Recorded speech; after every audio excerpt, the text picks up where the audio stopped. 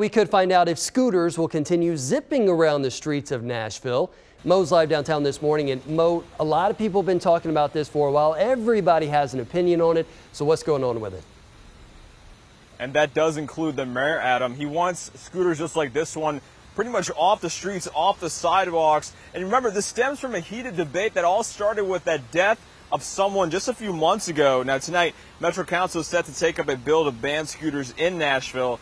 It's a plan that's been on the back burner for quite some time now. And while the city worked with scooter companies to lower the fleet and come up with some new safety measures, since then, Mayor Briley said it's not enough. He wants them gone. It's not just the accidents that's frustrating. He also talks about the clutter they're causing on the sidewalks. Metro Council will take a look at how the companies have followed those guidelines put into motion just over the past months. They'll take those into consideration when coming up with a solution. Now, previous hearings, keep in mind, not everyone is adamantly against all these scooters. Some people say they do need them because it's less traffic. It also is cheaper because they can't afford cars as well. We're in downtown Nashville this morning. We're Hyder News Channel 5.